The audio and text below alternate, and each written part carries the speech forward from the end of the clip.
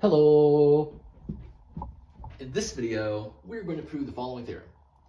If x is greater than 0, then the limit as n approaches infinity of the nth root of x is equal to 1. Now, we've already proven that this sequence converges to 1 using the exponential function. So then, how do we prove that this sequence converges to 1 without the exponential function? Well, we will be using Bernoulli's inequality in the proof, which is as follows. Suppose a is a real number greater than or equal to -1, and n is a positive integer. Then 1 plus a to the power of n is greater than or equal to 1 plus na. Okay, so now let's get into proving this theorem. To start out the proof, we'll suppose x is greater than 0. From here, the whole goal is to prove that the limit of this sequence is equal to 1. And to prove that, we're going to split this up into 3 cases. Either x is between 0 and 1, x is equal to 1, or x is bigger than 1. Now, if x is equal to 1, then this is just a constant sequence of 1s. So clearly it converges to 1. So this completes the case x equals 1. Now let's consider the case x is bigger than 1. Now, to show that this sequence converges to 1, the idea is to show that the nth root of x is squeezed between 2 sequences which also converge to 1. And to see how we can do that, well, let's first consider an arbitrary positive integer n. And we define the value a to be the nth root of x minus 1.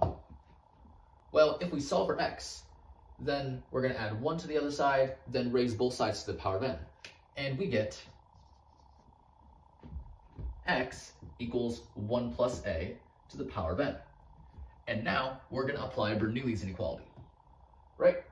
Certainly we can apply Bernoulli's inequality here because a is greater than or equal to -1.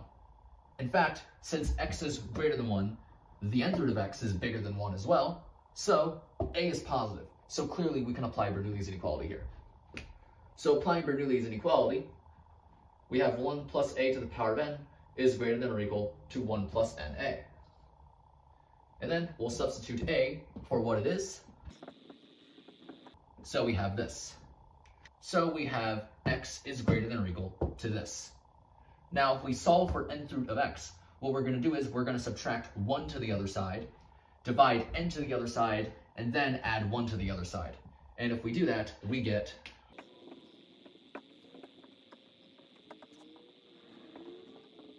this.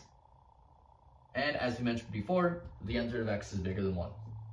And so we have shown, given any positive integer n, this inequality is true. So this inequality is true for all positive integers n. And so we have shown that the nth root of x is squeezed between 2 sequences which converge to 1, right? Clearly, a constant sequence of 1s converges to 1, but also this sequence converges to 1.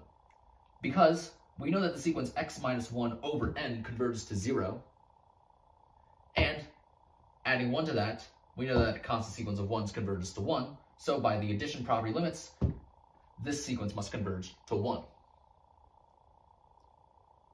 And now, by the squeeze theorem, because these 2 sequences converge to 1, and this inequality is true for all positive integers, well, that implies the sequence squeezed between them must also converge to 1.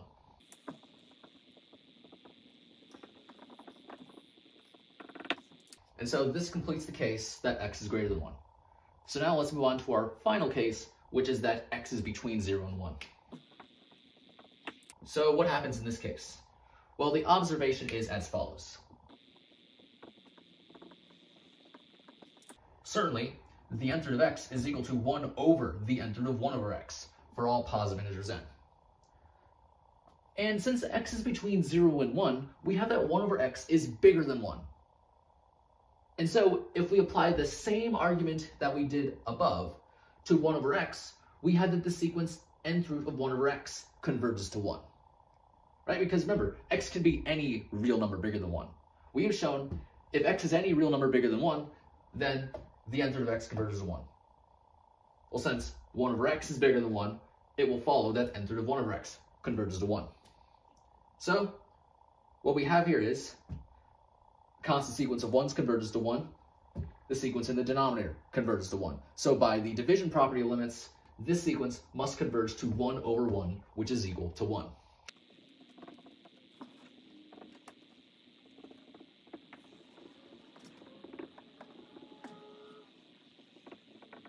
And so we have that the limit of nth root of x is equal to 1. And so we have considered all cases of what x could be, and we have shown in either case the limit of this sequence is equal to 1. So this completes the proof. And so yeah, that's pretty much it for this video.